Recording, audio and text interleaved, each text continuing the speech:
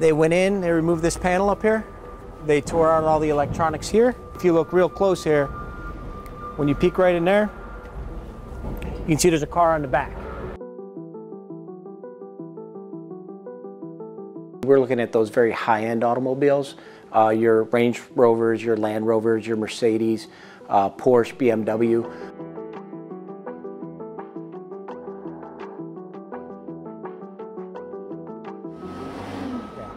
As we were here at the Port of Baltimore, we watched this stolen car come right off of a container. National statistics show that every 40 seconds in the U.S., a car is stolen. These criminal organizations that are transnational, they'll make a dollar in whatever they can, right? Whether it's drugs, whether it's terrorism, whether it's human trafficking. The hot one right now happens to be automobiles.